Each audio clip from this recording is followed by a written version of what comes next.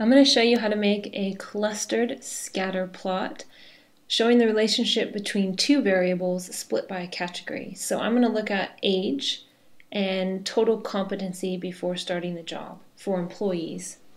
And I'm going to split that by a category of gender. So I want to look at the relationship between those two for males and for females separately. So we go to the chart builder under graphs, and I'm going to hit reset to clear my gallery. I'm going to choose the second scatter dot plot, which is a grouped scatter. And since I want a separate scatter for males and females, I'm going to drag gender to my set color.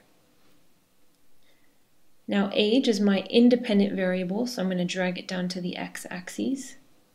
And total competency before starting the job is dependent, so I'm going to drag it to the y-axis. That's all I need to do, so I'm going to click OK.